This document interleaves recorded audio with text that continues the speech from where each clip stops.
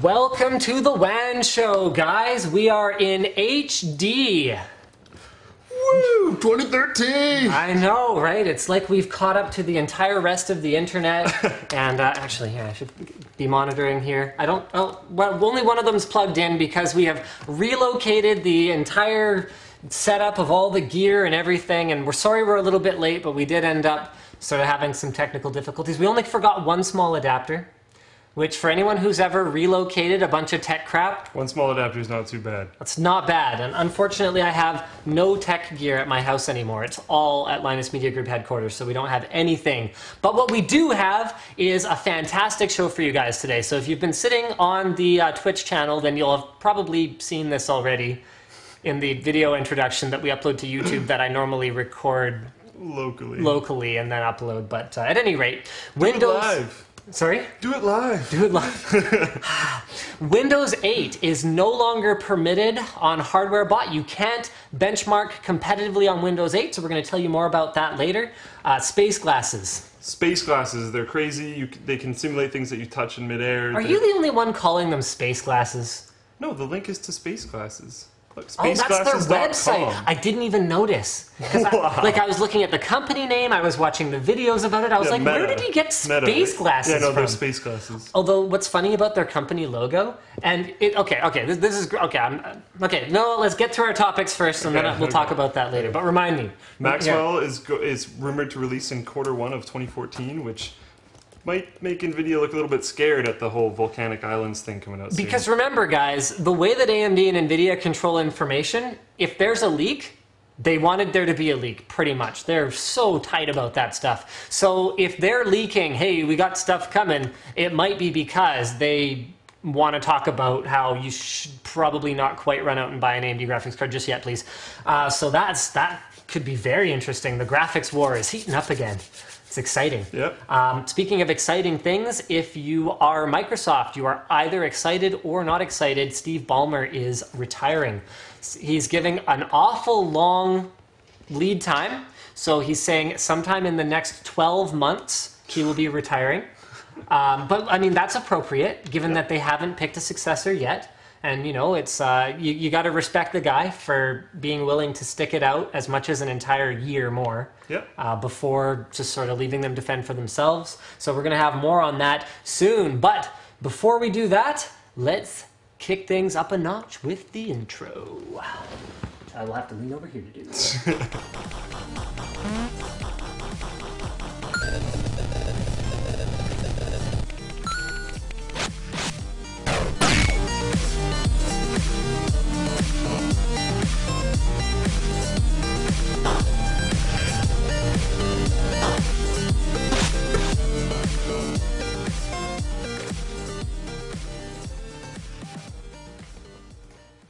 So guys, last week was a bit of a fiasco with our whole Squarespace thing, but this week is not. Squarespace is the easy way to create a beautiful website. Just visit squarespace.com/Linus and use the offer code Linus8 for 10% off new accounts. You're going to want to check this out, and we actually have something really cool to show you guys later on that I have had Diesel the intern working on throughout this week using Squarespace. So we have a bit of an updated Linus Media Group website, which I think looks pretty good and took a lot less time than the older WordPress-based one. So guys, you're going to want to check that out.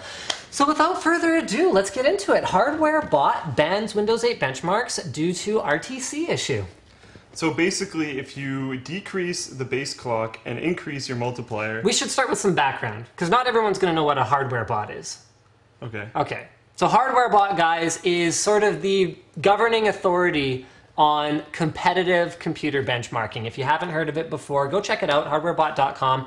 And what they do is they catalog and give awards to the people who are really at the top of their game. It's kind of like the fecal standards and measurements, whatever those guys are in that South Park episode with the giant turd. So they oversee all this stuff, even if only the kinds of people who, you know, are really into computers, just like kinds of people who are really into turd size might actually care about it.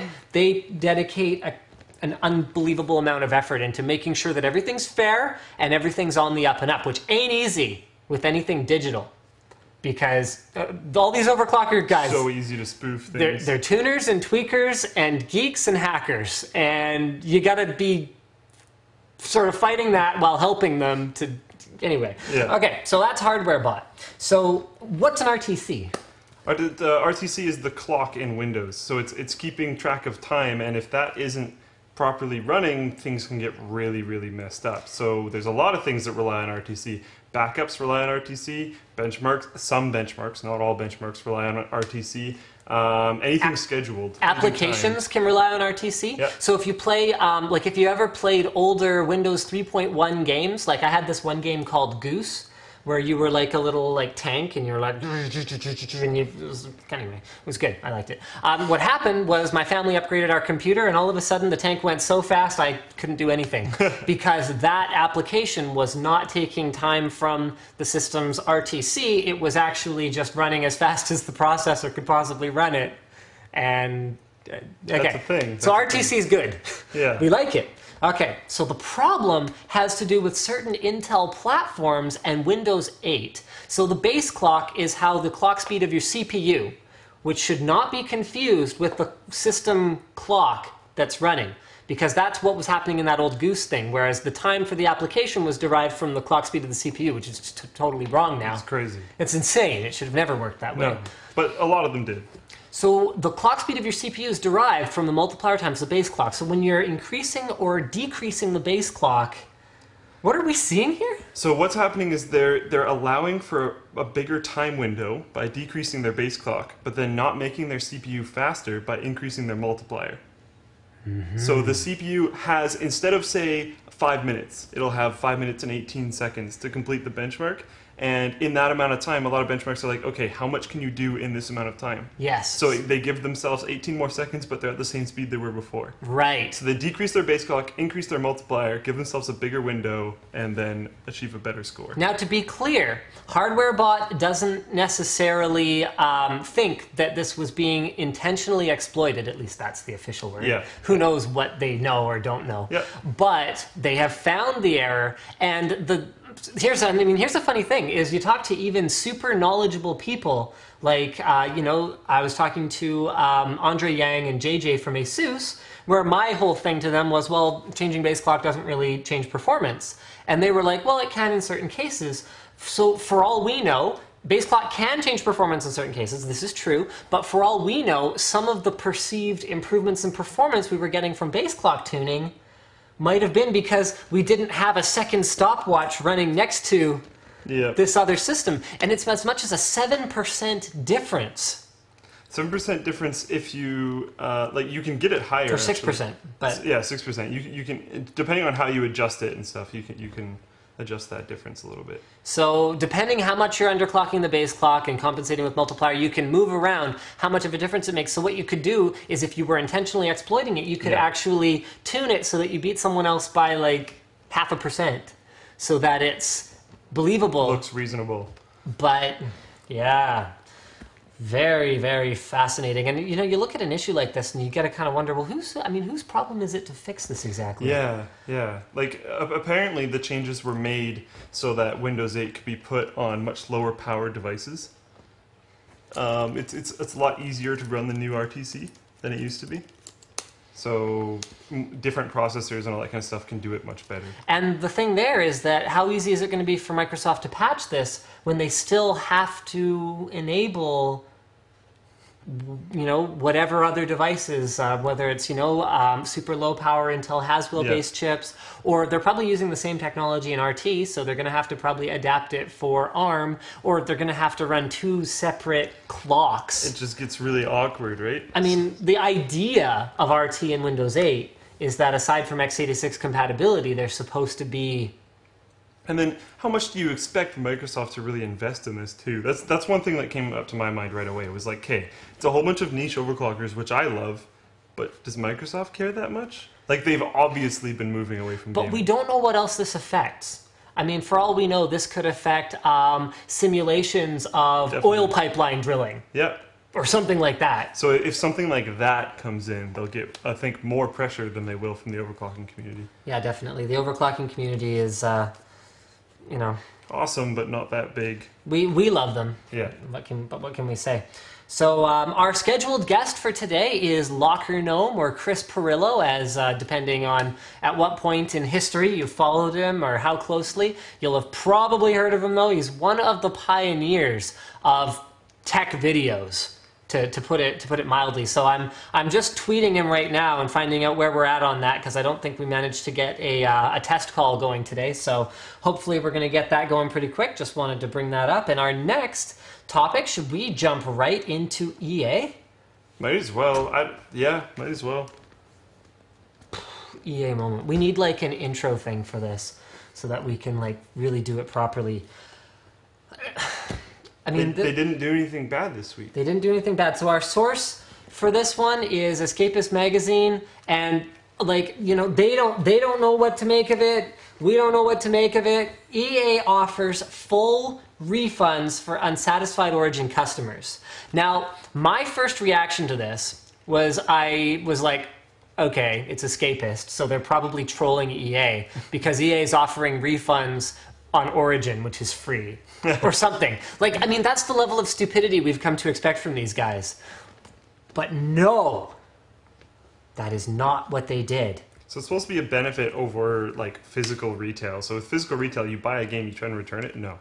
No, not so much. Not a PC game because it has a license attached to it. But I mean, a big part of that is because that digital license is because, I mean, you used to be able to return games back when it didn't have a serial number attached to it. That was like, you know, a one-time use BattleNet account that now all of a sudden the serial number means nothing. Yeah. Back before that, you could return them. So it's actually the digital rights that are making it so that retailers can't take games back. And from my perspective, I'm looking at a digital piece of merchandise going, well, hold on a minute. Why can't Steam give you a refund?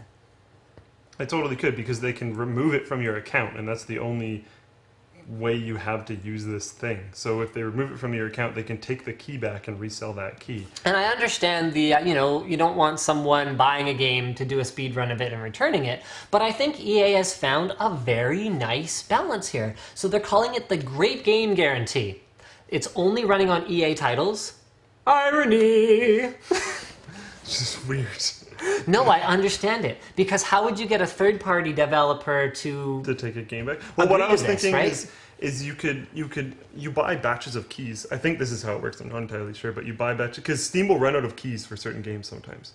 So I think they buy batches. I don't know. Don't quote me on that. But you have this batch of keys. If you get returned, you just put that back into inventory and resell it.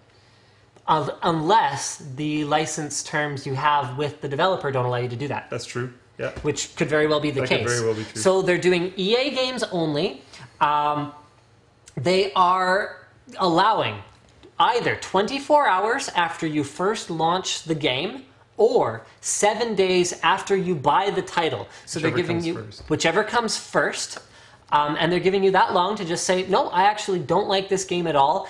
You know, because this, I mean, it's not the kind of thing where it's like, oh, you know, I'm 12 hours into the campaign and maybe it's not the greatest thing ever. If you're 12 hours into the campaign, the idea is you buy it. This is to protect you from, oh, it's not compatible with my graphics card, or like, you know, Crossfire stutters all over the balls, and, you know, in Crysis 2. Or it's a bad sequel or something, you don't like it, and you know right away. You know instantly. The idea is you're not stuck with it. You can get a full refund. I mean, if it was of like a launch day bug, you could even return it and go, you know what, I still want to play this game, but maybe buy it later. Maybe I'll buy it when they fix the bug. And I think this puts the right kind of pressure on the game developers too, to stop releasing, you know, day 1 or day 2 or day 3 patches. Because now the pressure's going to be on the EA teams to deliver a working title at launch, because otherwise they're going to take returns. This is going to, I mean, this is going to indirectly make EA potentially a better game company. Because they're not going to be able to just be like, oh, well, we'll just release it and then they're stuck with it. Hopefully it does that. Hopefully it does that. It has potential to do that. One thing that I will see it doing is, oddly enough, like, I'm not a huge fan of Origin. Origin in itself is, I guess, okay. The main reason why I don't like it is because it's another freaking application that I have to run. Yeah, Origin plus Battlelog. Oh, Battlelog. Battlelog. Okay, sorry. I hate Battlelog. Don't get me. Yeah. But like this makes it look pretty enticing. Because Steam, you have no ability to do this. Steam has summer sales, and you buy things for $2, but Steam doesn't have any ability. And officially, Origin has one selling point that Steam doesn't now. One, but it still has one. But that's one. That's one. And are we getting closer to digital? I mean, this is crazy. Where digital retail is behind physical retail for customer satisfaction policies. Isn't that insane? Where Amazon has a better return policy than Steam. Yeah. Come on. Yeah. I mean, Amazon has to, a lot of the times, you know, for particularly items where there's some actual margin built into them, they'll even ship a return label for you to ship it back to them. Not only are they not getting your money for the transaction, they're going to eat shipping back on it, they're losing money on it. Yep. Whereas Steam, there is no shipping. No. They could even make it an automated system, apply for a refund within, even if they gave you 6 hours. You know, if they gave me, honestly, I'd be happy with that. I can usually figure out if I'm going to like a game in 6 hours. Yeah, 6 hours after first launch, I think would even be fair. But EA's gone above and beyond that. They've said 24 hours. If you're not going to get more than a full day's enjoyment out of our game, then we're going to give it back. If you wait till the weekend, play it on Saturday, and just go for gold, you can beat a lot of games in 24 hours. Well, I mean, I don't want to encourage people to do that. No, either. but That's I'm not just saying fair. it's ballsy on EA's behalf to allow a 24-hour window because of that. I agree it's not fair, and if I like a game, I'm going to pay for it. But it's pretty ballsy, and they're going to get a lot of people doing that. Not that I think it's right, but they're going to get a lot of people doing that. And that's frustrating. I wish it didn't have to be like that. I mean, I'm like gushing about how great EA is right now. But like, okay, at the same time, like Steam's great. I love Steam. Compare them to Valve and Blizzard at this point, though. Yeah. I mean, look at Blizzard. Who could be more draconian than Blizzard about no, you pay, you own? I mean, look at how broken some of the stuff they've done over the last while is, and no, you pay, you own. That's it. So I love this. Diablo 3 launch. Imagine how many returns they would have gotten for Diablo 3 launch. I know. It's crazy. So, like, the pressure's going to be on EA to, like, no, that sports game is, like, you know, going to have the right stats for, you know, whoever. Anyway, moving into Diablo 3. Diablo 3 Reaper of Souls expansion is coming. We don't know when. No.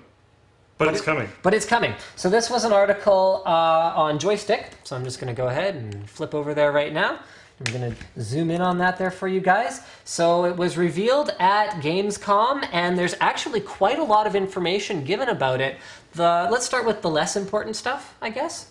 So Sure. There's a new class that is going to be called the Crusader. So it's going to be kind of like a paladin, which is like, who didn't see that one coming? I was kind of surprised it wasn't like in already. I thought they were going to have more anyways. Well, they were saving it for Yeah. expansions, I guess. Yeah. I mean, But like, really? yeah. I don't know. It had very few classes at launch. What was it Yeah. for? Warrior, Demon Hunter, Wizard. And Rogue, basically. Or whatever they call it now. I don't remember. Anyway, okay, so they had a few, so now it's like, yay, one more class. And so there's new endgame content, there's a higher level cap, there's new monsters, there's a new story act, but this is what I want to talk about. The new loot system, Loot 2.0. Yeah. They've actually taken... I mean, look at this, I'm going to say something positive about Blizzard today, too. Positivity Day. I know. It's like the good news show. So the new loot system is going to adapt the drops to be fewer. So your inventory isn't just going to be full of stupid, like, you know, leg of worts all the time. I don't even know if that's a thing anymore. But see, I'm showing my old schoolness. Oh, I forgot to change back to us. So, yeah, not so full of, you know, stupid stuff anymore. But it's going to be fewer, better drops. More tailored. And in addition to that, something to do with that you might actually want to use them. Because right up till now, it looked like, okay, you were just kind of farming gold. So you could buy things in the auction house.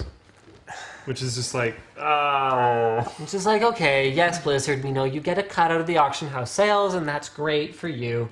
But you shouldn't just be buying all the gear. That takes the satisfaction out of a dungeon crawler. What's fun about grinding?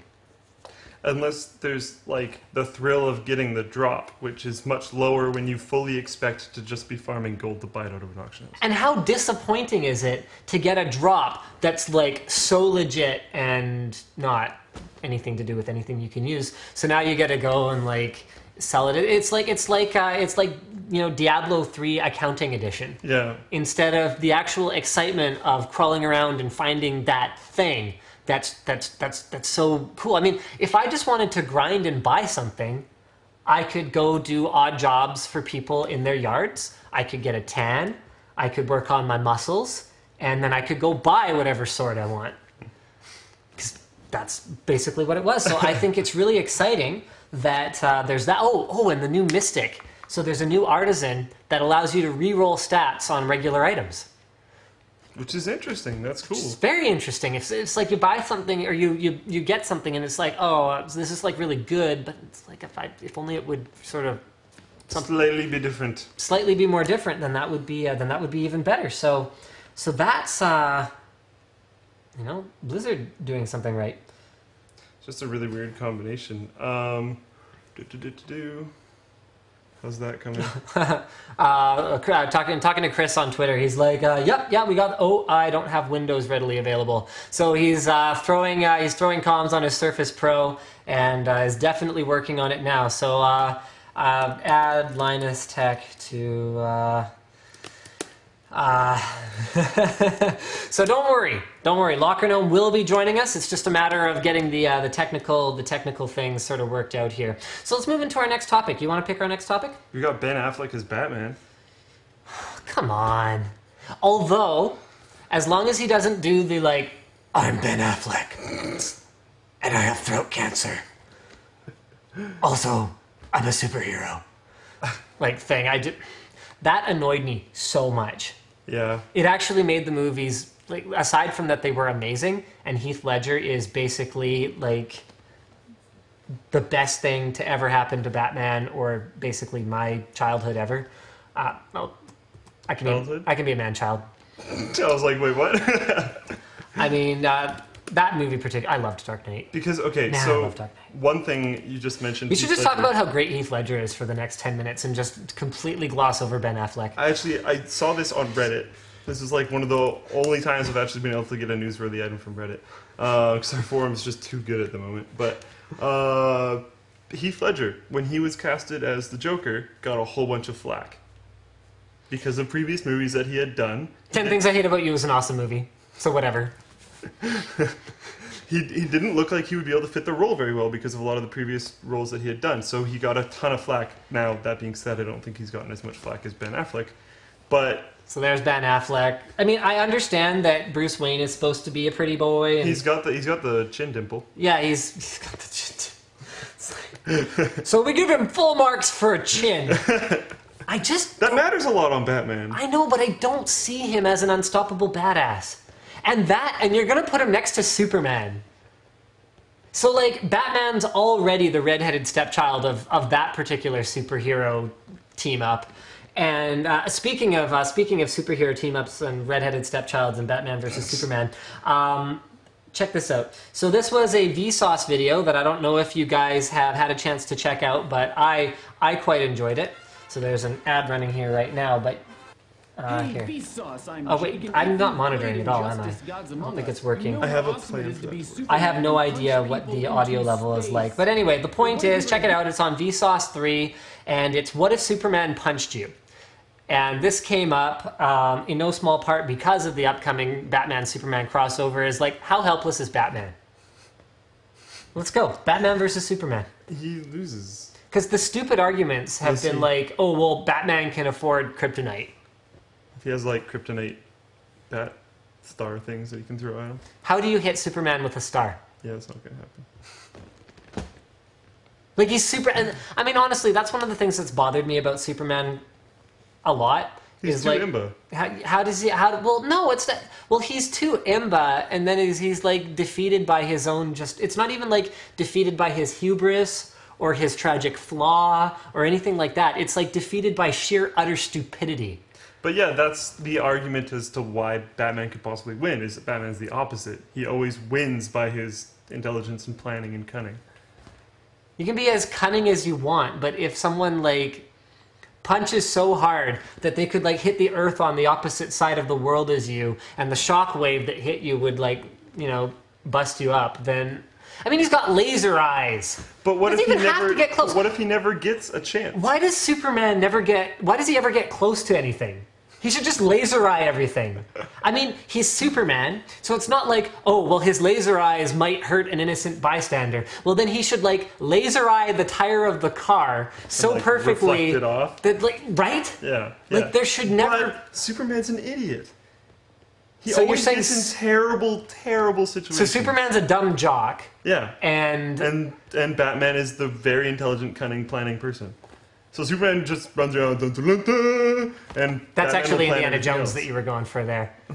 You know what? Indiana Jones versus either of them. Go. What? Oh man. Okay, we but probably see, shouldn't do Batman that. always sets up situations. If he set up a situation with all his blinging amounts of money and bought all the kryptonite ever, he might actually be able to win. But if you put them in a small closed room and had a fist fight, which is apparently your description of it, then yeah, Superman's obviously going to win. Okay. Now, if Batman is Ben Affleck, I don't know. Then we're maybe giving Batman too much credit here, is what you're trying to say. I like Ben Affleck, but I don't know if he fits this role. Now, he can surprise me, like Heath Ledger. That would be awesome. Man, Heath Ledger's awesome. I wish Heath Ledger wasn't dead. Me too. It's not often that I kind of sit around going, I wish someone wasn't dead. But I wish Heath Ledger wasn't dead. Oh, man. I have confidence in Ben Affleck. I think he can do something. I do like him, but I don't know. It's not exactly his style of role. Yeah. All right, you introduce our next topic. I got a thing going on here. All right. 1 second. So Oculus is looking to solve simulator sickness. Simulator sickness is not like motion sickness. Motion sickness is when there's all this motion, but you can't visually perceive things moving. Simulator sickness is when you visually perceive things moving and there's not all this motion. So it has been giving people a lot of dizzy spells, a lot of headaches, people have thrown up, stuff like that. So they're trying to solve the problem. They haven't yet, but they are working on it, and they do think that they can grow towards the goal of at least reducing it to an incredible degree where it won't be that big of a problem. Because right now it is fairly common for people to get simulator sickness. Did you get it when we tried out the Omni and the Oculus? I did not, but you didn't. No one did, right? Out of our group? I felt a little bit motion sick, but I don't know if like it was at the beginning and then it kind of went away. So I don't think it. Another thing for us though is that wasn't fair. We were moving. Oh, okay. Because I thought about this. We were not sitting planted in a chair. We were moving around. And one thing that people have talked about is one of the things people have been doing with Oculus Rift is put out interesting experiments where they'll have people lay down and then have them like fall in the game. And then they feel like they're falling and kind of freak out a little bit. And that is going to be interesting because you're not moving at all, but you're falling. So your mind is going to freak out, especially fast movement. So if you whip around or if you're on a roller coaster and you go down and your body isn't moving, your head is supposed to mess up. So we don't actually have the proper... What I was thinking about with this is that I would join the chat too and then you could monitor through there. That works. Okay, sure. Okay. Okay. On the other hand, this could be great for guys like Virtuix with the Omni, which is the, for those of you who aren't familiar with the Virtuix Omni, it's the omnidirectional treadmill that is intended to allow you to move around and walk around and run around, sort of like running and gunning with Oculus Rift. So if it ends up being that you kind of have to move to use Oculus, this is going to be great for the physical condition of gamers everywhere, and great for companies that want to make accessories for products like Oculus. So and not that Omni wasn't already legit, but this just makes it so much more legit. Because if you are someone who is afflicted by simulator sickness, you can get an Omni and solve that problem, hopefully. Very, very cool. Okay, let's do one more topic before we break for our sponsor break for Squarespace, and then we're going to bring Chris Pirillo in after the break. So go for it. I've just got one more quick thing to do here. This is another fairly short one, so we'll try and keep it to that. ICANN, I don't remember exactly what it stands for. It's like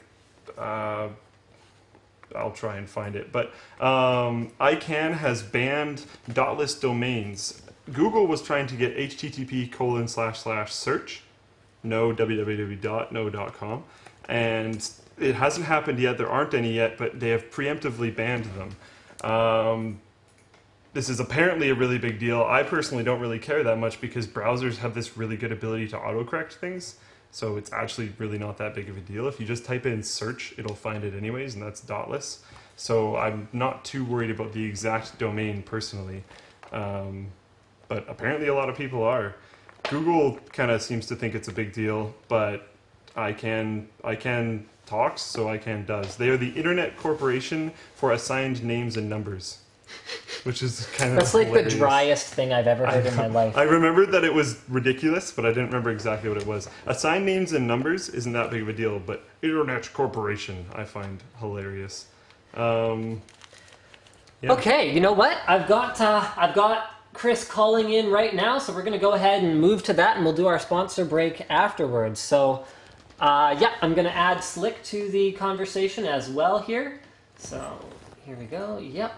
And wherever he is, there we go. Add friend. And in theory, we should be able to monitor things. So here we go. Slick pickup. Heyo! Chris, can you hear us? I can hear you.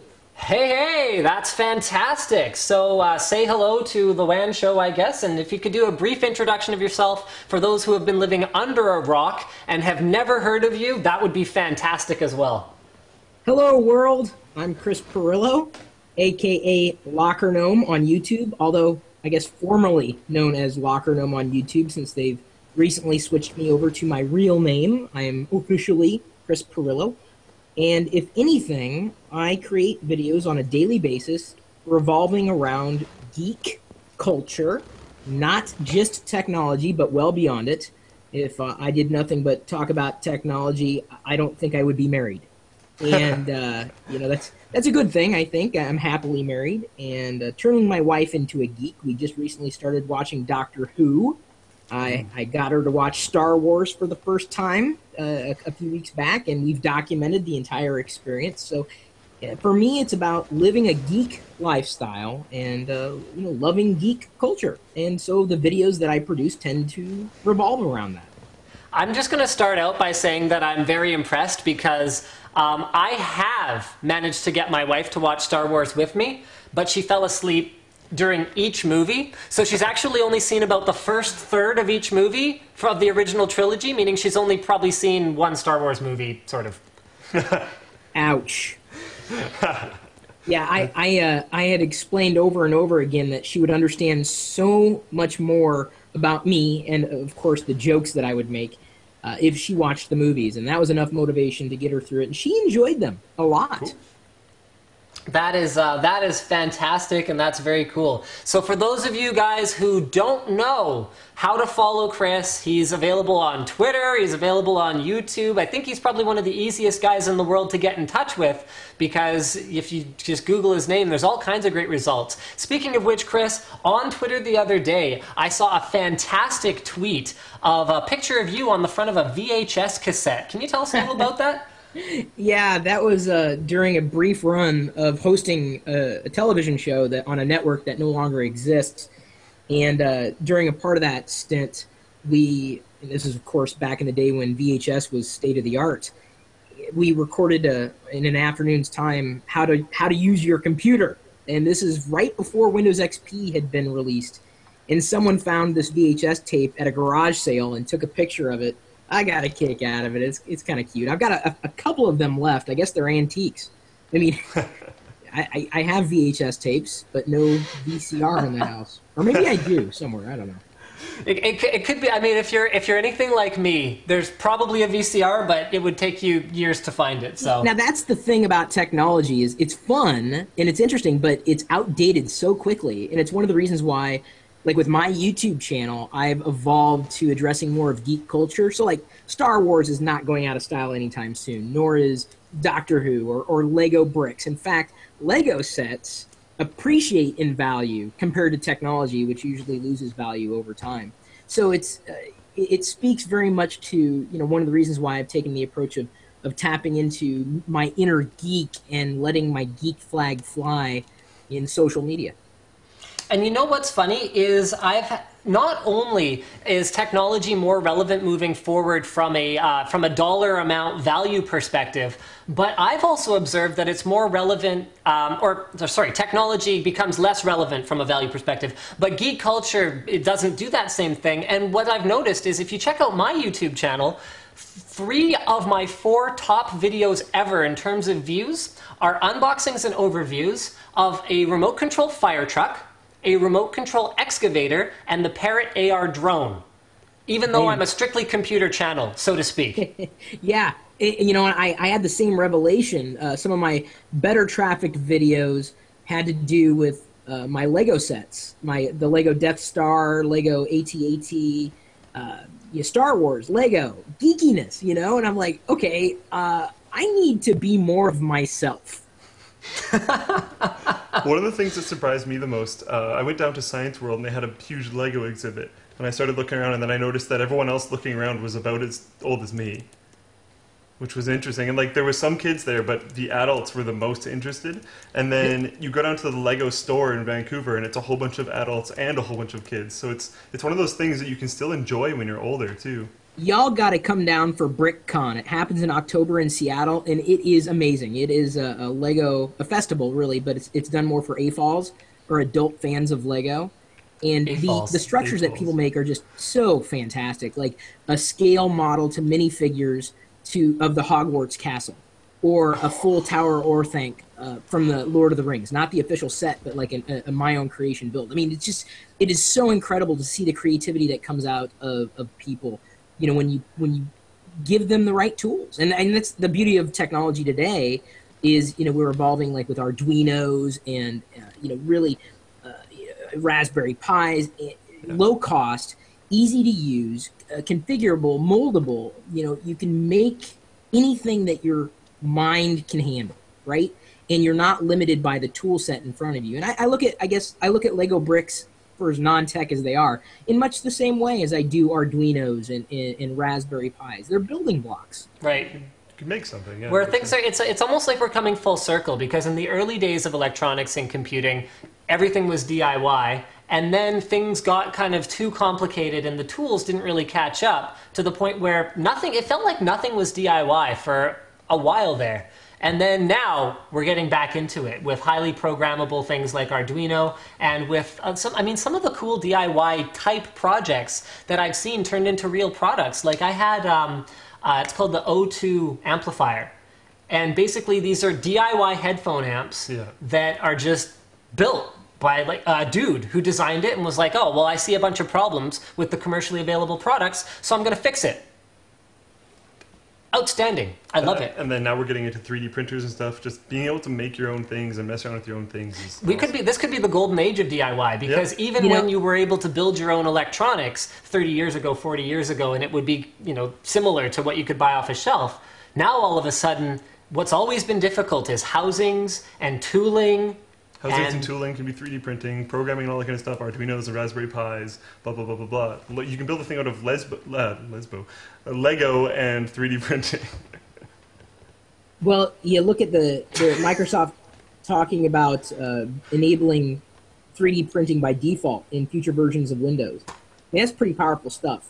But that's pretty forward thinking for them. Yeah, but the problem is that it's got to be a lot more consumer friendly, and it's just not there yet. I've seen a few really amazing Kickstarter projects that would work in theory, but the issue I have with a lot of Kickstarter projects that have to do with technology is that usually the teams that have great ideas suck on execution. I mean, you look at potentially amazing things like the Ubuntu phone, which may go somewhere, but didn't really make its mark in terms of community backing. There's sometimes a disconnect between the value of technology and the consumer adoption of technology, and whether or not they actually see the value in something. Absolutely. I mean, I know we haven't even managed to talk about any of our topics on the dock yet. Oh, my bad. I know you're a Star... No, it's as much us as you, and I'm about to derail us again. So as much of a Star Wars geek as you are, Disney. You know, initially I had a knee-jerk reaction and gagged, but you know, I really have appreciated the way they've handled some superhero movies, and certainly appreciated the bringing on of J.J. Abrams. Appreciated the work that he's done. Disney can market, they can franchise, and they've come out and said they understand that fans want them to go back to the basics. Think about the fans at the center of this universe, not necessarily the technology that empowers movies and special effects. And so I think their heart is definitely in the right place. They realize it's their game to lose, and you really can't screw up much more than the prequels. Although the more I watch the prequels, the happier I am with them. So I'm very, very, I'm very positive that Disney will treat the Star Wars franchise better than I think Lucas could. Okay, but look at what happened. I mean, okay, I'm going to play devil's advocate because I don't necessarily disagree with you. But look at even something that's an original IP that they have, like Pirates of the Caribbean. First film, I have no idea how many times I've watched that movie. I've completely lost count. It got progressively so much worse because it seems like, oh, come on. No, dude, at World's End? You're not going to tell me movies 3 and 4 shouldn't have been one movie, are you? Well, yeah, I guess. No, I enjoyed 4. I mean, it was different, but I didn't not enjoy it. I've enjoyed every single Pirates of the Caribbean movie. I enjoyed them, but I didn't rewatch them the way that I rewatched 1 and the way that I've rewatched original trilogy Star Wars. Really? I'm on the same level as him, actually. I did really enjoy them. They're really good movies, but the first one was epic, and the other ones were just very enjoyable. And for me, it really felt... Go ahead, go ahead. I found the third one more epic than the first one, I guess, for Pirates of the Caribbean.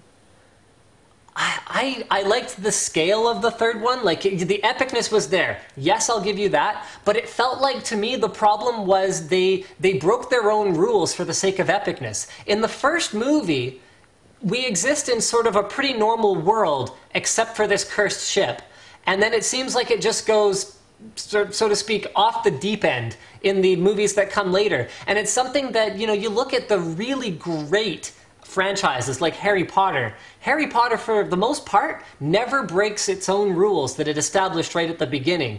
It allows it to... Well, okay, so here, go ahead. But with Harry Potter, they were going from a script. They were going from an overall arc. And I don't know if they expected to do the same thing with Pirates of the Caribbean until it was found to be a commercial success. Okay, so Star Wars... Are we going to give them the benefit of the doubt and go, okay, if they're going to say yearly releases and big productions every 2 years, are they going to be working 20 years out on a story arc?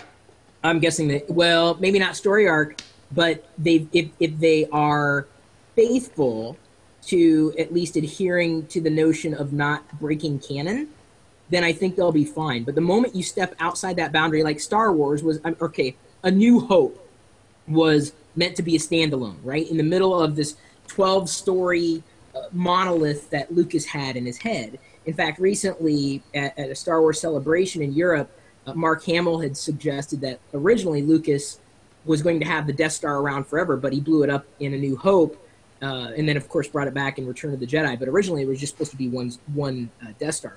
He had to make changes because he wasn't sure it was going to be successful. So, you know, I think he violated canon in and of itself by going back and establishing a prequel or trying to give you a backstory of Anakin Skywalker and who he was. But, I mean, I wouldn't have minded an origin story for Anakin Skywalker if, once again, they hadn't broken their own rules. The Force is... It surrounds us, it binds the galaxy together, it does all these things. It's mysterious. It's not midichlorians. Okay, right. Okay, so like I said, that's Lucas's problem. Lucas broke his own rules. Okay, but Lucas is not Disney. But and yeah, if exactly. Disney eschews what Lucas wants, I think they'll succeed. So should we be more scared that he's a creative consultant or more comforted? Here's a movie to watch: The People versus George Lucas. Watch it on Netflix if you're finished watching Battlestar Galactica and Doctor Who. Okay. You know what? I'm even gonna put that in my document here. So the people versus George Lucas. Okay. Yeah. I haven't watched it, although I do have a Netflix account. I got it with my Chromecast. So yes, my dogs actually make a brief cameo at the beginning of the video. I dressed them up as Darth Vader and Princess Leia. But it was a video that went viral a while ago. Has That's nothing to awesome. do with technology.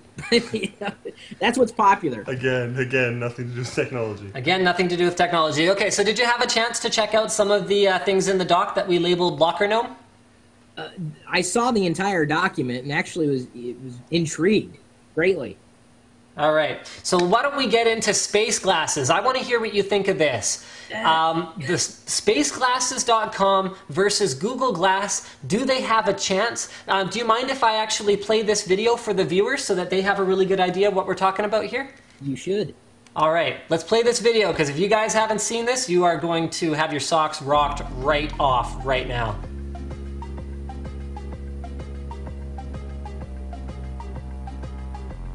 Boom. Oh yeah. I don't even know if the viewers have audio right now, but I don't think it matters that much.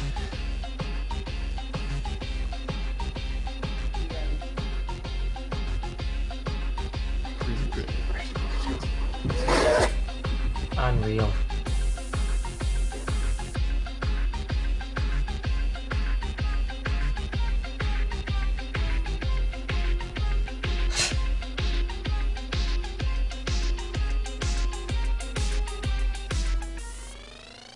I mean, you got to be geeking out over that right there, hey, Chris? You know, it's interesting, but yeah, let me see the final product, because this is all pie in the sky to me. It's all shut up and take my money until you actually use it, and then it's a different story. You know, that's, I think, you know, okay, I'm gonna pause this now. I'm gonna switch back to it. Let's discuss what we've seen so far, because I think that's something that you and I are very much on the same page about, is that a lot of the viewers don't understand that it's actually not all fun and games doing what we do and playing with the latest technology. You know, I'd say a good 3 times out of 4, it just doesn't work even. Well, 3 times out of 4? Yeah, that's probably being pretty generous. That's very generous. I mean, it looks great, but dude, that's total marketing video. That's like, wow, amazing. Total marketing video. They're also huge. That was one of the first things I noticed, is they're very, very large and really unsightly. So I don't actually see that many people wearing them, especially, they showed the professional environment where he's shaking hands with all the different people, and they were basically introducing themselves verbally and through the images that the what are they called, space glasses were putting up. But in a professional environment, do you really expect your boss to show up with this giant headgear? So let's talk about the culture of these wearable glasses first, and then let's jump into Meta's product versus, and I think their logo looks like meth. It looks like meth. It looks like meth, anyway. So let's talk about Meta versus Google Glass and how that's all going to shake down. So Chris, do you expect it to be acceptable to walk into a business meeting, even in 5 years from now, wearing a wearable glasses technology where other people are not necessarily wearing them? I mean, you know how stodgy people can be. Are they going to feel uncomfortable because they feel like you're looking them up on Facebook while they're sitting there talking to you? And is that going to continue to be a stigma even 5 years from now? Well, you know, I've been pretty public in terms of my belief in as far as technology goes. It's going to be in personal wearable technology like Google Glass. Technology is becoming increasingly pervasive, and I think it's a matter of time before a good heads-up display is integrated within eyewear. The challenge I think you have, even Google has. In fact, Russell Hawley, who writes for Geek.com, recently attended I think it was a Moto X event. It was a Google's own event, and he was told to remove Google Glass. So Google didn't even want Google Glass at a Google event. And if Google can't handle that, I don't know how the hell they expect the average person to handle that. They have stated, sorry? No, go ahead. They have stated, though, in the past that they don't expect Google Glass to be able to be worn everywhere. People were wondering, like, how hackable it would be and all this kind of stuff. Come on. I call bullshit. Come on. Whoa. Hang on. So let me get this straight. Google charges beta testers out the yin-yang to have this product and then says, well, we don't expect you're going to wear it everywhere. Really? Well, that's the whole idea okay, to me. Where's not okay? And you know what? If Google, to me, the entire value of a wearable tech like Google Glass is that I do wear it everywhere and that it actually becomes part of my life. If my smartphone was my tablet, then I would use it occasionally, the same way I do with my tablet. The whole point of a smartphone to me is it's always in my pocket. I can rely on having it if I need to use it as a remote control for my TV right now, because I always have it and it's always charged. It's like priority number 1 when I go to bed isn't even brush my teeth. It's plug in my smartphone and make sure it's charged for tomorrow. If I am not wearing Google Glass all the time, or a similar product, then it's lost the entire value to me. One thing I find that was interesting that Chris said was the charge for beta testers. That's hilarious. The price of the product is going to be so much less than what they charge to beta testers. And here's the thing. Funny. I see someone wearing Google Glass. I say, okay, you have money and you kind of look pretentious. I mean, I have no problem. Yeah. You know, it's a social stigma right now because people are living on the bleeding edge, and I get it, and it's kind of neat. And I tried it. I'm very happy to have tried it. I was invited to the Explorer program, but it was just a little cost prohibitive. I thought, well, really, am I going to get my money out of this, other than bragging rights for having Google Glass? Right and there. I just couldn't get past that. I couldn't figure out, well, how's this fit? And eventually, costs will come down. Technology will become more usable. You know, having it built into prescription lenses. I wear glasses, happily wear glasses. I think it will become socially acceptable, but the norms today dictate that permission is not implicit. When you hold a camera up to someone's face, they get uncomfortable. And even when if know by law you have the right to be filming them at that time, they don't like it. And I don't see people's desire for privacy necessarily actually changing. In fact, it's been studied that the more connected people are, or the closer that you jam them in together, actually the more they tend to try to isolate themselves. In fact, it is less common to have a nosy neighbor in an apartment building than it is to have one in suburbia, because people get so close to the point where they're actually trying to separate themselves from each other as opposed to trying to get closer and snoop. Yeah, I just think that people aren't ready for technology as much as technology may be ready for people. There are still social boundaries that a great majority of the population are not ready to have violated. If they take the camera out and, like Chris said, are able to integrate it into prescription glasses that look like prescription glasses, that's where I'm sold. I don't want a camera in them at all, because that's just creepy and weird.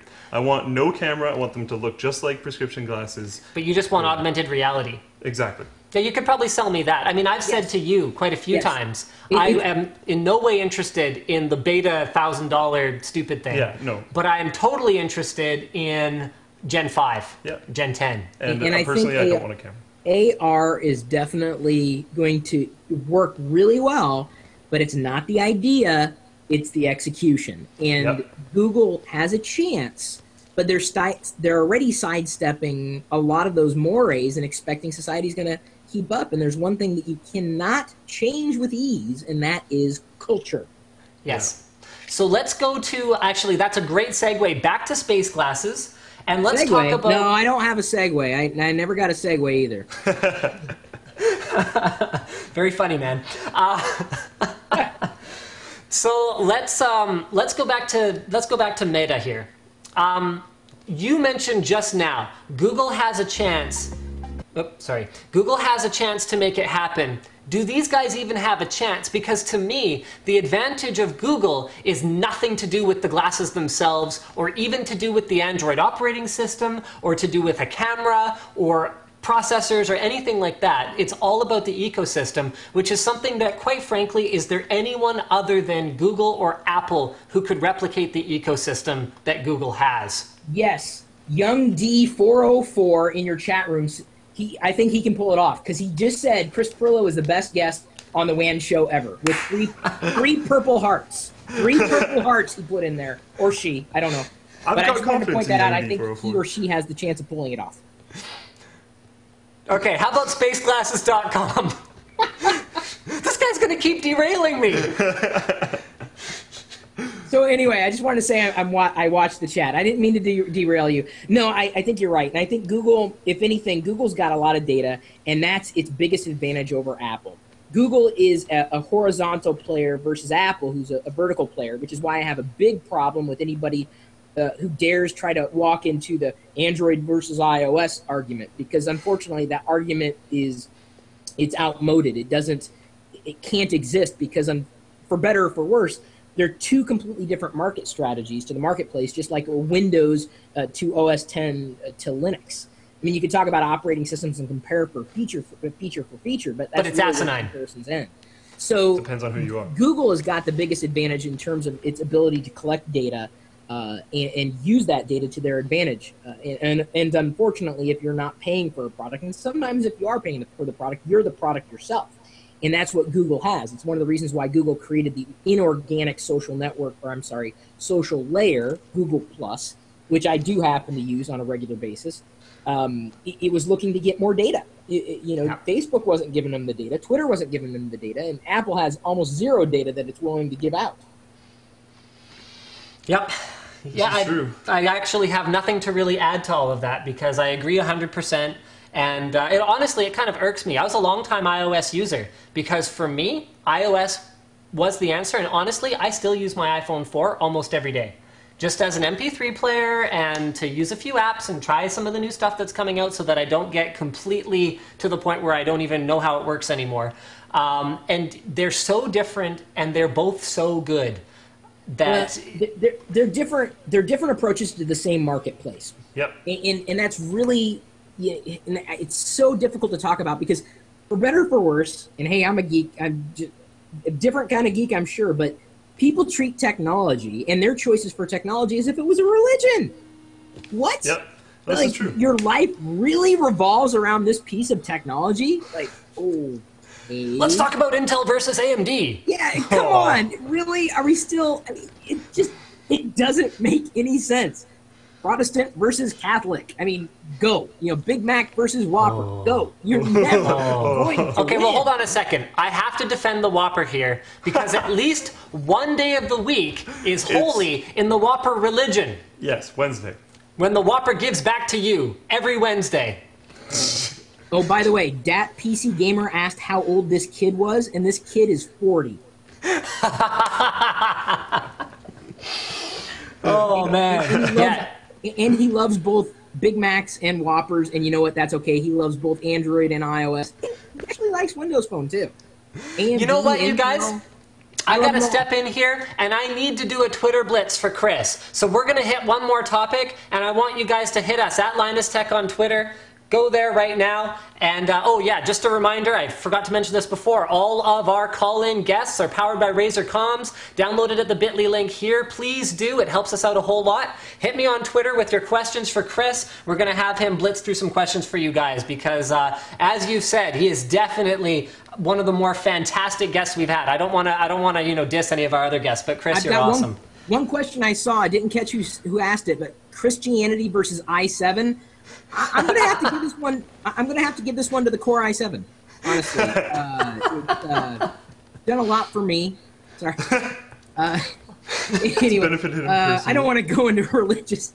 Now that I've totally usurped the show, I apologize. I bring you back to your regularly scheduled programming. You know what? No, we're gonna keep the religious debate going because if you can't see it, does it exist? Oh no! LG has a new display. It's what it is. It's a religious debate. It's like, no, it's Android all the way, and anybody who doesn't believe is going to burn in hell. Like, really? Like, are you serious? So wait, you're telling me that I have to live by your choices? Okay, I'm fine with that.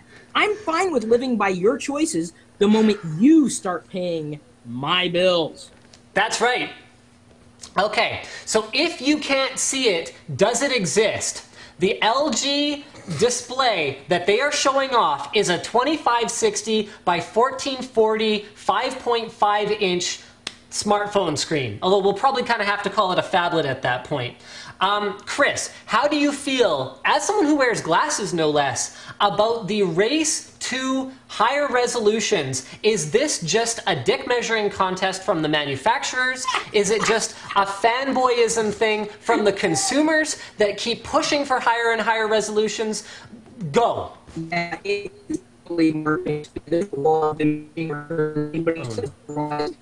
Oh, hold on, Chris, you're breaking up. Give us a second. Let's just, yeah, give me a second here. I'm just going to restart the voice chat on comms here. Okay. Okay. Sorry, give me a sec. Don't worry, guys. We'll be back to our scheduled programming very shortly. Regularly scheduled entertainment. Yeah. Which I hope is very entertaining for you guys, because I am definitely having an absolute blast. Anyone who joined late is like, what? Religious debate? What? I know, right? What? What's happening? Okay, so hold on a second. There it goes. There it goes. Okay. We almost have liftoff here, guys. So Chris will be back in just a moment. As long as we're not dropping frames, we're still on, right? Like we're still live.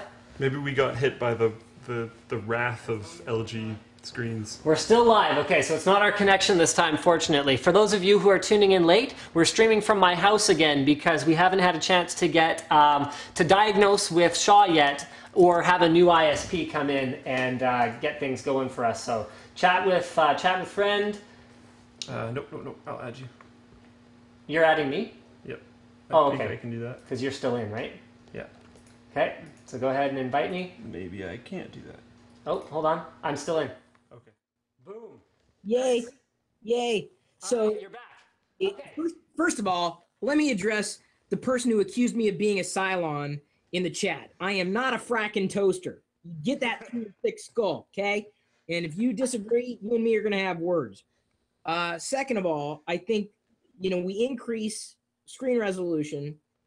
It's a law of diminishing returns, quite honestly. And anybody who can see the differences, they've got very, very finely attuned eyes, because I can't.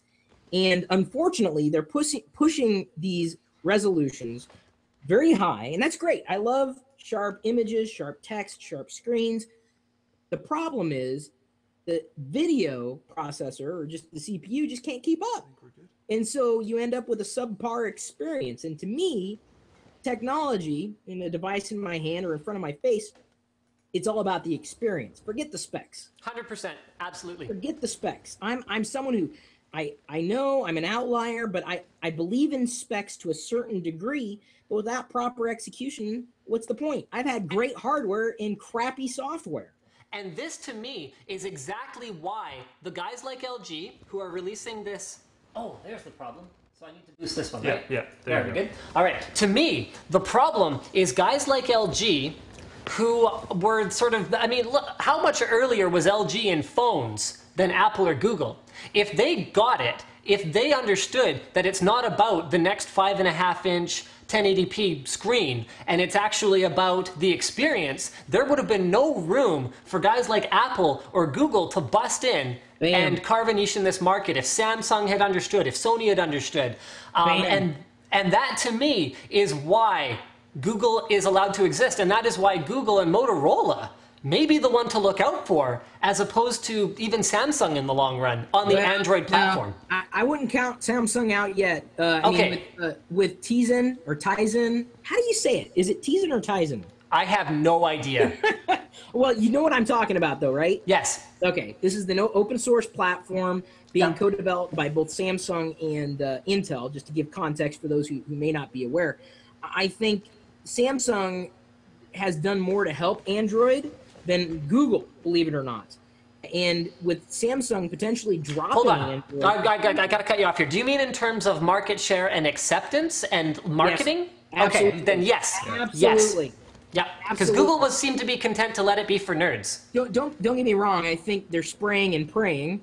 With Samsung producing as many devices as it doesn't surprise me that it has the market share that it does command. But they're going to be dropping Android, and Android is just a means to an end for Samsung, and to a certain degree, Android is just a means to an end for Google.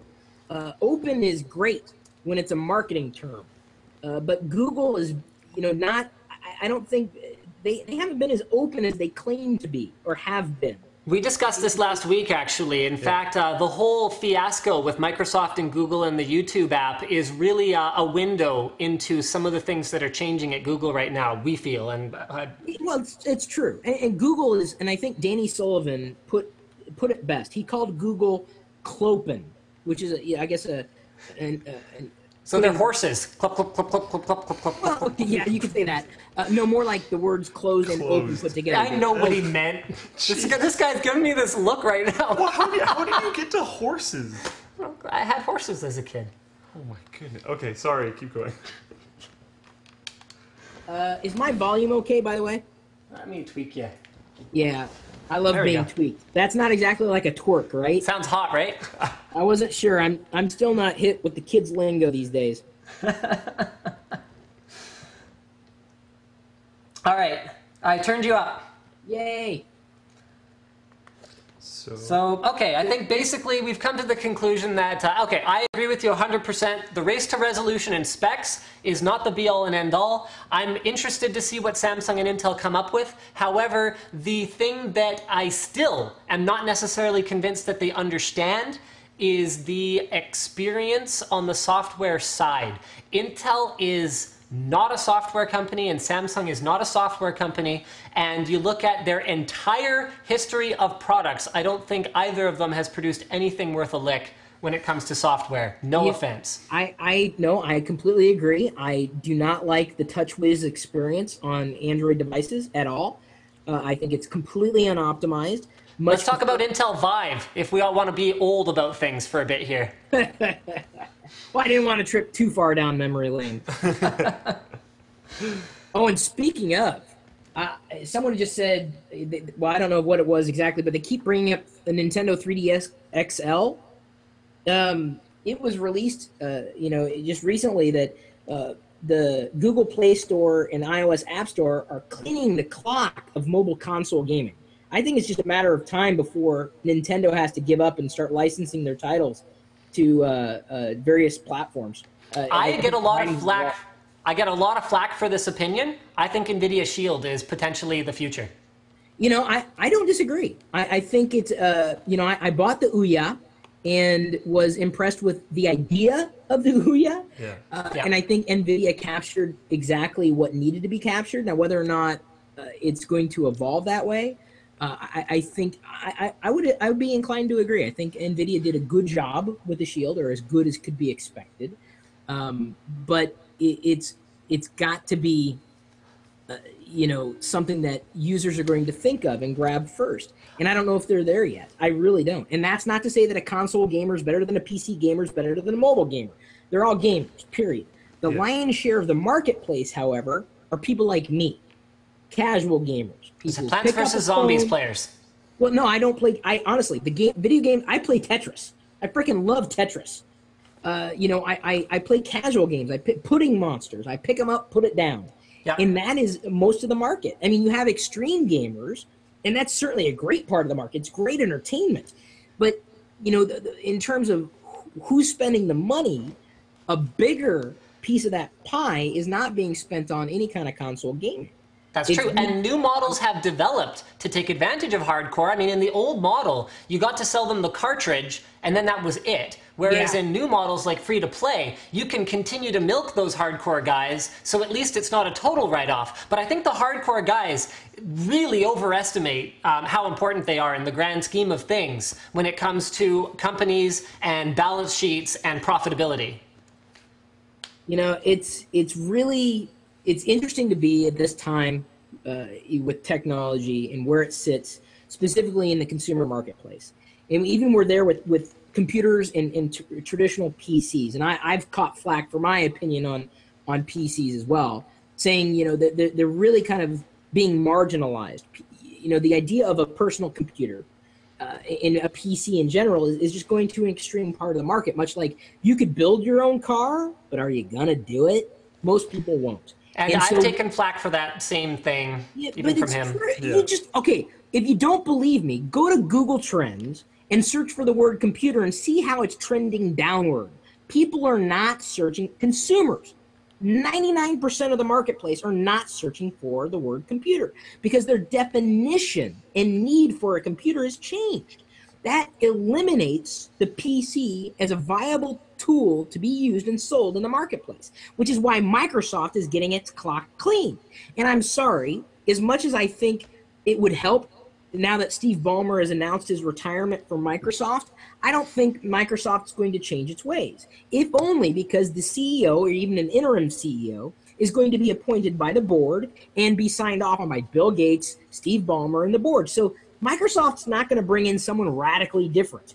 And unfortunately, it's a hard truth. but you have to accept that the world doesn't need Windows as much as Windows needs the world. And Microsoft's been operating from a completely different perspective, which is exactly why we have this monstrosity, this Frankenstein's monster that's known as Windows 8, or even worse, Windows RT. I agree with a lot. Well, hold on. I would make the argument that we don't really have Windows RT because no one owns a device that has it on it. Okay, you said it, not me. I agree with a lot of that, but not quite all of it. With the new consoles coming out, PC gaming is getting bigger. Now, PCs as a consumer device, I think, might kind of float away, but they might become more of a dedicated gaming machine. Exactly like Chris said. And we don't need Windows for that. It's like building your own car, except building your own car if it was easy. Yeah. So it should still have more penetration than custom-built, handmade cars. But, you know, we might be looking at the end of the HP desktop in Best Buy being relevant at all. I have no issue with it all. Yeah. And I think that, you know, Microsoft's, they're hedging their bets, and I think they're taking the wrong, their heart's in the right place. But unfortunately, they're going to price themselves out of the market. The Xbox One, they've positioned it in such a way that it's an entertainment console, which is great. The problem is, I think the PS4 could very easily take the Xbox 360's place in the family room, if only based on price. And just completely eat its lunch.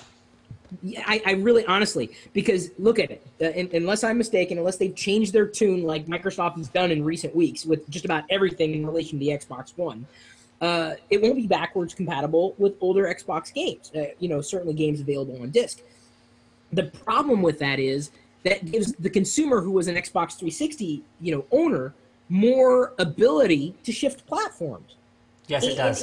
Why would they give themselves that open? And let Microsoft, honestly, they're potentially shooting themselves in the foot by pricing it $100 more, even if it's $100 greater. By pricing it so high in respect to their core audience of who's going to buy it, and that's going to be the 13-year-old kid who's begging mommy and daddy to buy them a game console. And that 13-year-old kid, if you were like me, actually, okay, you were probably looking at different consoles than I was, but I was asking for a Super Nintendo or a Genesis. I got whichever ones my parents bought. And if they're saying, I want a PS4 or an Xbox One, the parents are going to make the decision. Exactly. And if they're going to base their decision on price, nothing else. Ain't going to be about enhancing the family room, ain't going to be enhancing the TV or the media experience. Microsoft has the right idea. They have the wrong approach. Yep. And you know what? They really had an opportunity with Xbox to, and it seems like they're kind of taking baby steps in the direction of unifying the Xbox experience and the Windows experience, but it should have been that way from day one. Yeah. Xbox One, well, okay, Xbox first gen was a PC. Why were they not able to do something? Okay, and I'm not saying this would have been easy, but why was it not possible for them to treat it more like a PC and not even be sitting around worrying about backwards compatibility at this point? Because they could just say, oh, well, you know, don't worry about your back library of Xbox 360 games because they're all going to run on your PC. We're going to open up the license now so you don't need a console, or whatever else they could have done to bring those two devices together and actually converge them to the point where what they're trying to do now is they're trying to make the Xbox One the media PC. Because Microsoft and Intel and you name it has been trying to do this since, I mean, Google's trying to do it, Apple's trying to do it, everyone's trying to make a media PC essentially. Yeah, but people don't need it, and not at that price. Exactly, not at that price. That's the problem. People will take it at it's 30 really, bucks. it's sad because I think the Xbox One is a better media center console than a PS4. It's not so much a gaming machine as an everything to everybody, and I would have expected Microsoft to learn its lesson to not do that again. I mean, Windows 8, they talk about no compromises. I think the whole thing is a compromise. And for whatever it's worth, by the way, I'm in chat with you guys right now on my Surface PC. It's the only way to run the utility, and I'm running right now in classic desktop mode. But it's something where Microsoft's trying, but unfortunately they are not addressing the need at a price where the consumer is going to buy into it. Yeah. So you know what? I don't want to keep Chris for too long here, guys, and I promised we'd do a Twitter blitz. So we're gonna, oh, that's completely not the right thing. So let's go over to the actual Twitter feed here. So Chris, I don't know if you're familiar with it. It's pretty self-explanatory. Twitter blitz is I ask people to ask questions for you, and you basically answer them as fast as possible and move on to the next one. Great. So, I'm sure a lot of the people who want me out of this chat would be very happy with me being quick. All right, favorite piece of technology you've ever owned? Go. The Tenorion. I'm sorry? The Tenorion. It was a musical instrument, a MIDI controller that Yamaha made. It's actually an app available for iOS, too. Oh. What brands of products do you use most every day and why? Or maybe even just pick like kind of a favorite product you use a lot right now. God, I go back and forth between my Nexus 4 and iPhone 5 today. All right, fair enough. And totally agree with that approach. Yep. On Google Trends, the term computer has gone down while PC gaming has gone up. And this, I'm going to just interject here, this to me was a huge missed opportunity for Microsoft where they abandoned the PC as a gaming platform to focus on Xbox versus allowing them to be convergent. So go ahead, Chris, hit it. Yeah, I think it's great. I think the idea of a PC type of piece of hardware, perfect for gaming, but it doesn't need to be on Windows. It could be Linux. It could be OS X. It could be anything. And that shows with Steam moving towards Ubuntu.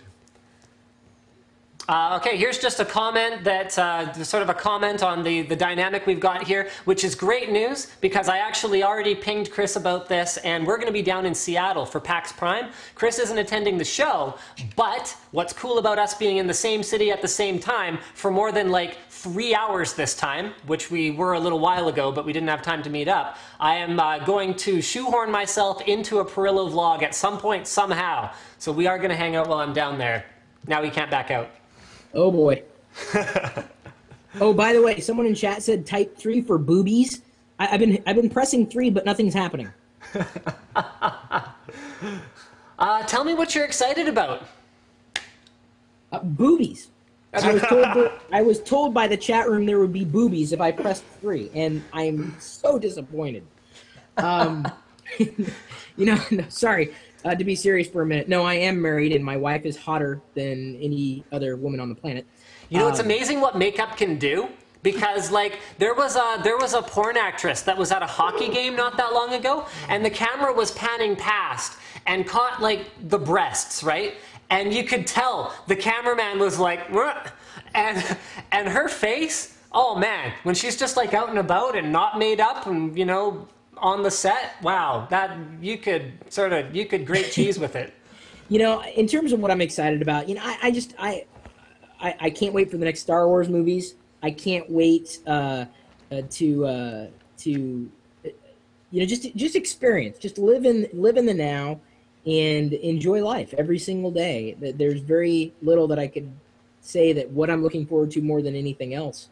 I don't know. I enjoy a lot. This question is 5-inch or 4.7-inch 1080p smartphone form factor a limit? Now, I'm not sure exactly what this viewer means, but what I'll do is I'll interpret that the way that I want to, is for you, how do you feel about phablet? And are we moving in sort of a stupid direction where it comes to smartphones, just other than Apple, where it comes to these Android smartphone makers, which again comes back to that bigger must be better because we don't understand the experience thing. Do they need to be any bigger? No, I think they're nice, but they don't. Some people love them, some people don't. I think they're interesting. I think they're interesting. That, my friend, is a term that means I don't want to say what I'm actually thinking right now. Yeah, it's interesting. I'll leave it there. It's interesting. All right. We've never been into it very much. Yeah, not really. Do you consider the Moto X a better Android phone than the Nexus 4 based on what you've seen so far? I wouldn't go that far. I think in terms of consumer adoption, it has a possibility, although I guess Motorola had to pull back on a lot of customization options because they were having quality control issues with the engraving the other day. I think it's a step in the right direction, making it more consumer friendly, but I gotta tell you, my Nexus 4 is still my go-to Android device. All right, I think let's see if we've got a couple more here. That And by I'm the seeing way, a lot of duplicates. Asking me about my size preference is a very personal question. At least we didn't ask you about your size outright. I appreciate that, even though I do have a 31-inch Darth Vader in my office.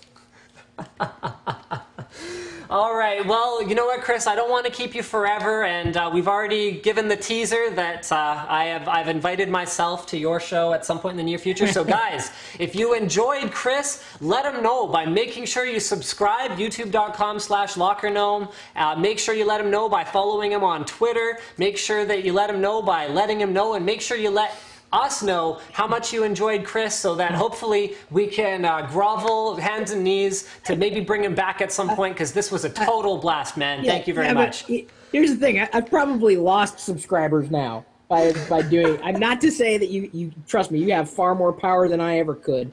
But I wouldn't be surprised if I offended anybody. And if I did not offend you as a listener, if you hate me, let me just say, I just want to talk to your haters of me right now, if I can. I just want to say one thing, you haters. I'm on this show, and you're not. Okay, that's right. That's really all I wanted to say.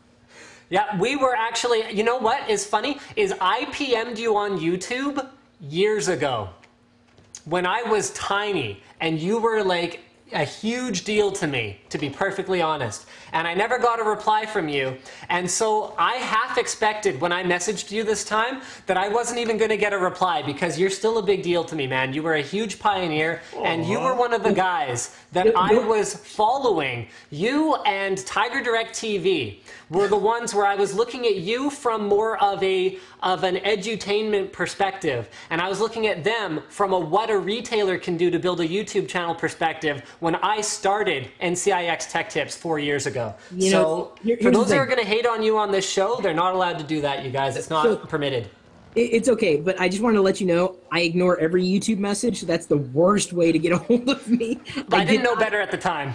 I did not ignore you on purpose. I just want to throw that out there. YouTube is the worst, because it's impossible to manage. Yeah. I don't really reply to them either. I understand now, but at the time I didn't get it, because I was still replying to every message, because I got like one every week. Right. All right, thanks, man. We'll talk to you soon, and we'll see you when we're down in Seattle. This has been a total blast. Absolutely. Happy to do it. All right, take care. See you later.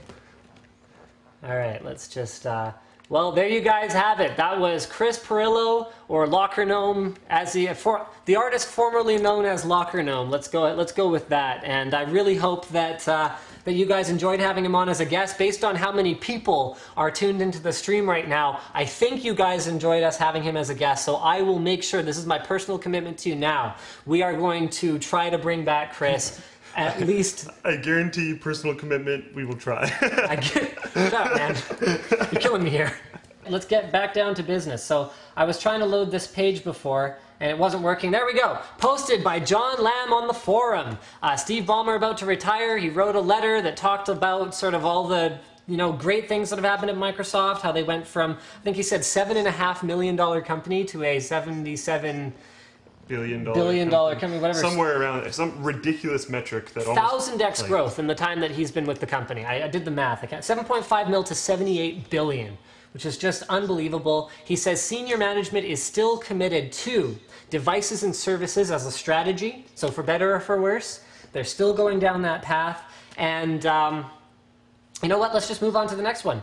This is an interesting talk, also related to. I'll let you cover this one. Here we go. I have not been able to. Check it out. Okay, so this is our article posted by Snow Comet on the Linus Tech Tips forum. It's the original article is from VR Zone, and AMD says PS4 performance advantage over Xbox One may be greater than many expect due to HUMA, which is their homogeneous unified microarchitecture, or something like that. It allows the GPU and the CPU to grab references that are in RAM at the exact same time. So before, they could both grab it off the same chip, but it would have to be two separate instances of the same information. Now the graphics card and CPU can both grab it, which is a huge benefit. Part of the problem, though, is if it's not a console exclusive title, they're going to be developing it not with that feature in mind. So we're not going to see a huge benefit from this. Unless we do, because of APUs on the desktop. Unless we do because of that, and we will maybe later on. Okay. Well, later on. They're not expecting launch titles to be able to get that much advantage from this, but it's more of a long-term look at this awesome thing that, if utilized properly, could give a lot more performance. So it's a hardware feature now, but I mean, I expect a next generation or even 2 generations from now APU from AMD to potentially take advantage of this, which would mean we could be looking at a situation where the game gets released for console and then it gets released for PS4 and Xbox One, let's say, so it is able to run with Huma or whatever you want to call it, or is able to run without. It gets ported to PC, where if you have an APU, all of a sudden you can take advantage of that code path that already exists. Yep. So that's what we could be looking at. Everything coming out, all the information coming out for consoles right now is just every single time it's like, oh wait, this is information for consoles, but this is so good for PC. So good for PC. Like, probably even better than it is for consoles. Like, this is such a big deal. So awesome. Yeah. We are, color us pretty excited about that particular development right there. So big thanks to everyone who posts news on the Linus Tech Tips forum. We appreciate you guys, and we're going to actually burn through a few of these news topics here because the camera's running on battery today, and I actually have no idea how much battery life we have left. So yeah, Wacom has a new tablet. Like actual tablet, like not like a drawing tablet. Yes. Well, it can be both. If you plug it into a PC or a Mac, it becomes a drawing tablet. If you run it solo, it's either, depending on which one you buy, an Android tablet or a Windows-based tablet. And they're saying that for professional use, you can plug it into a computer, but then while you're on the road or while you're doing whatever, you can still get design work done using apps instead of Android or use Windows. Facebook. Or use Facebook. Yeah, or whatever you want. It's an Android tablet or Windows tablet. They're not cheap. No. They have a demo video that you can check out in the thread. This was posted by Pixie Payne on the Linus Tech Tips forum. So the Android version is $1,600 for a 32 gig model, and the Windows version is $2,500 for a 512 gig model. However, when we want to talk about convergent devices, so the original source was just Wacom's website. So when we talk about convergent devices, how flexible is this thing? Because it's not much bigger than a regular tablet, but it's got a 2048 different. Oh yeah, sorry, I'll sign out of there. So it's got 2048 different pressure settings, and it is not much thicker than a regular tablet, which is just unbelievable. It's awesome because, and another thing is, I saw a whole bunch of people go, oh my god, the price is so high. And I would normally jump on that too, but it's a Wacom tablet. Yeah, it's still a Wacom tablet. The price is going to be crazy high. It's a Wacom tablet. It has that quality in it, and it can be used in that way. People are going to be spending around that much money, well, maybe not around that much money, but a lot of money on a Wacom tablet anyway, so if they could just spend a little bit more and get this increased functionality, that's awesome. I mean, so $2,500. Let's say you bought the biggest iPad available, so 128 gig iPad, and you bought yourself a Wacom tablet. I mean, you're already spending a whack ton of money anyway. Maybe go for a Windows tablet that also has a Wacom tablet built into it. I don't know. I like that one because then you can get full desktop applications to use with it. Right? That's so cool. It's really expensive, but it's so cool. And the storage space on that is insane. To me, the Android device doesn't make a whole lot of sense. And I had this conversation with Diesel, and he basically said the same thing. Is like he'd pay the extra $900 to have a Windows tablet. Even not from a creative person. I'm not a artistically creative person at all. You know that. Neither of us are. If I was in that position, I would probably fork it out for the Windows one because you just get so much more flexibility. And the storage space on it is so much bigger. Isn't it like, I think it's like 500 gigs versus 32 or something? 512 versus 32. Like, that's insane. That's a really big deal to me. And we're back, we think. So we have a theory that we're testing right now to see if we are going to indeed stay back.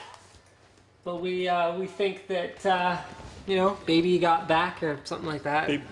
It's a song about babies. Maybe You're not a parent, you wouldn't understand. There is probably a remix of that, isn't there? Oh, probably. Some actual baby one. That is so classic. Anyway, so without further ado, folks, let's jump into our next topic here. I know this is sort of random that we're jumping back into things here. I know that's pretty unusual, and I have no idea how many people are even watching, but it's worth a shot, giving things another go. We are live again. I'm going to tweet that out right now. So, AMD has just announced massive price drops on their new 9590 processor. So this was the CPU with the 500 watt TDP, which, did I say 500? Because I meant 220 watt TDP, sorry. But it was the CPU that now costs, well, see, this is what happens when my flow gets interrupted. They dropped it by $500. It has a 220 watt TDP, making it pretty much about as hot running as anything could possibly be. It consumes a ton of power, and the performance, while looking okay, was like just ridiculous for $900. I mean, it's a lot more feasible now, but if you bought one already, I feel bad for you. And my kind of theory about this is what they're trying to do is make it so that people can spend their excess money on water cooling so they don't blow up the chip. Yeah, maybe. I mean, I don't know exactly what the logic behind actually asking that much for the product in the first place was, and I don't know what the logic behind slashing it by that much is, unless they were literally selling none of them. Like zero. So maybe there weren't even, because honestly, okay, working at NCIX, if there was like an issue, like, okay, like we've got like 500 of these and we're selling like 10 a week and it's at this price, we might look at it and go, okay, well, how many have we sold? Have we sold like 2? Can we just like reach out to those 2 guys and like deal with them and then, you know, not worry about all the people who are going to be upset when we drop the price by $100 or something. Yeah. Like in that case, it's only on products where there's like a ton of margin. Like it was like a weird closeout deal or something like that, where you're experimenting with the pricing, trying to find what the market will bear. Maybe what AMD did was they tried to find out if the market will bear this, discovered that they've sold none of them, and then they were like, okay, well, we're not going to be upsetting anyone if we drop the price now. That was another thing I was thinking is, yes, it's a huge price drop, and yes, my first reaction was, holy crap, if I bought one of those, I'd be pissed. Then my second reaction was, did anyone buy any of those? Is there going to be anyone to be pissed? I have no idea. I mean, I know NCIX opened one to build a demo system.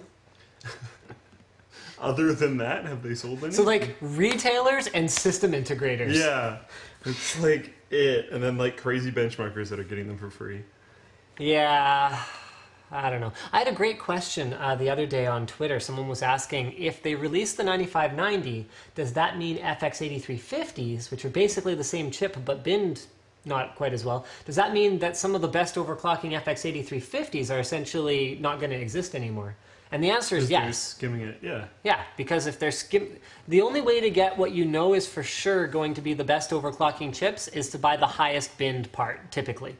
Now, there are other factors, such as what Intel or AMD or NVIDIA or whoever else are selecting for. If they're selecting for power consumption versus if they're selecting for heat output or whatever those factors are, that can affect it too. But in general, going for the highest end one gives you the best chance of overclocking, and this has always been the case. But even then, we might be talking about differences of a couple hundred megahertz, or we might be talking about differences where they run at the same speed, but this one, the lower end one, outputs a lot more heat or something along those lines.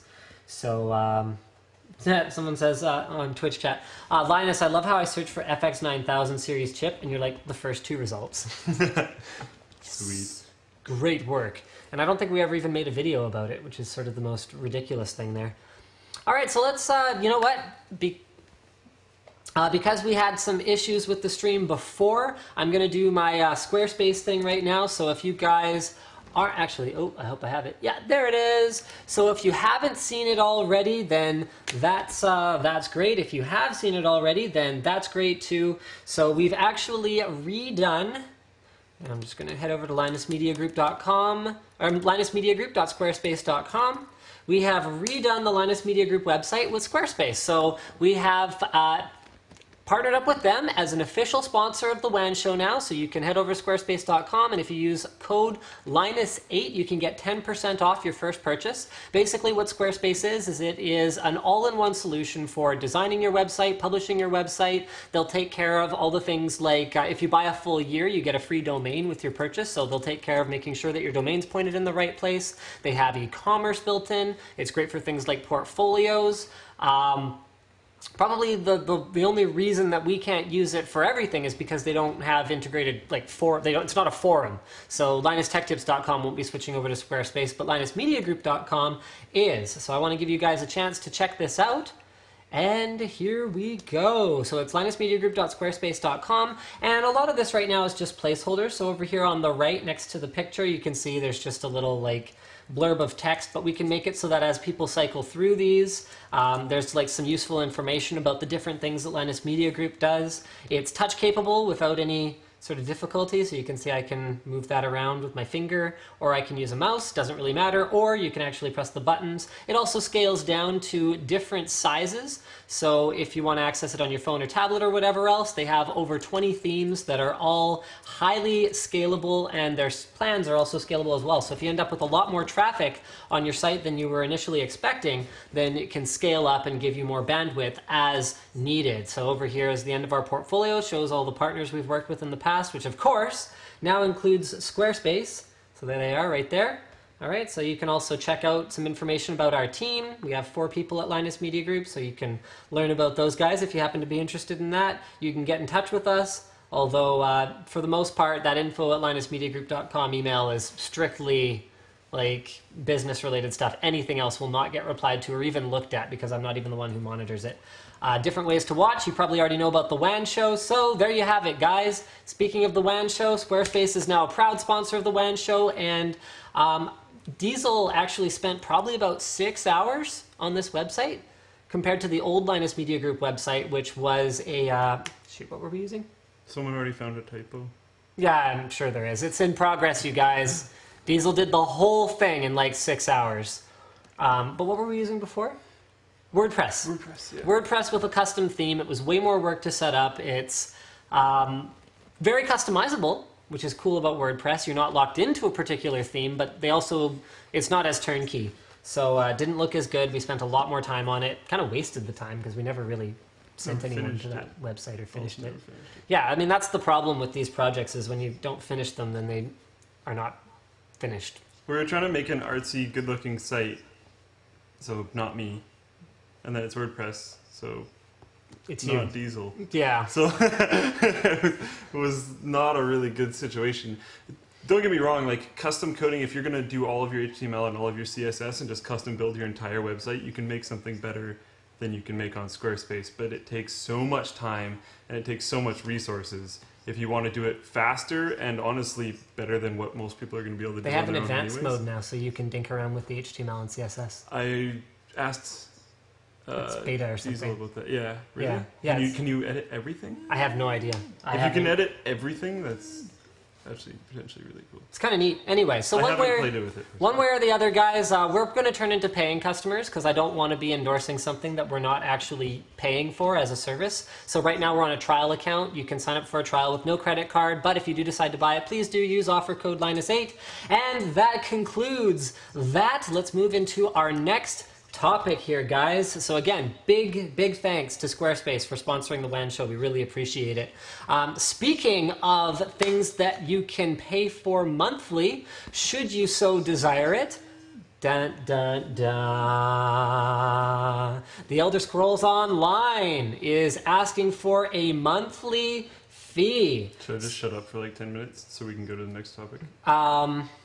No, I want you to cover this one. So that was submitted by Top War Gamer on the Linus Tech Tips forum, and Slick, go for it. If you want to reference back to a previous live stream that we've had, sorry, if you want to reference back to a previous live stream that we've had when, wow, why can't I remember his name? They have too many different names for all the different stuff. But Logan, I was thinking Tech Syndicate, and then I was thinking Raise the World. Yeah, and Logan. I was thinking, when Logan was on, we talked about free-to-play games, and the payment mode that most people are calling out Elder Scrolls should have been is a free-to-play game. Now, one thing Logan brought up that I believe both of us agreed with is yes. Free-to-play games putting no barrier to entry brings in a not strong community. Every 9-year-old. Every single person that you don't want playing that game will be playing that game. And the communities in pay-to-play games have been higher. Now, is, in my opinion, a subscription model the best. Not necessarily. They could have done something like Guild Wars. They could have done something like something else. But the So angle, pay for the game and then no monthly fee. Yeah. I mean, that to me isn't a bad one either. Yeah. But then, okay. So but where they're coming from is if they did any other model, so say they did the Guild Wars model, Guild Wars releases expansions fairly often. That's where they get their recurring income from. Now, you don't have to buy the expansions, but if you don't buy the expansions, you're not able to do everything. The Elder Scrolls team is saying, well, with this IP, you've always been able to do everything. It's a free roam, very do whatever you want IP. Now, and IP like intellectual property, not Yes. like Internet Protocol. yeah, sorry. Now, where I'm coming from with that is there's always been expansions and stuff, but I guess from a single player's perspective, it's not like you're locked off compared to other players because it's single player, so you're free to do everything that is currently in the game for you. So in a multiplayer situation, they're saying you can't not do something that someone else can do. So you'll always be able to do everything if it's subscription-based. That was interesting, and I was sold. I was okay with it. Now, if you looked at my notes that I added on there, they're Yes. also adding a cash shop.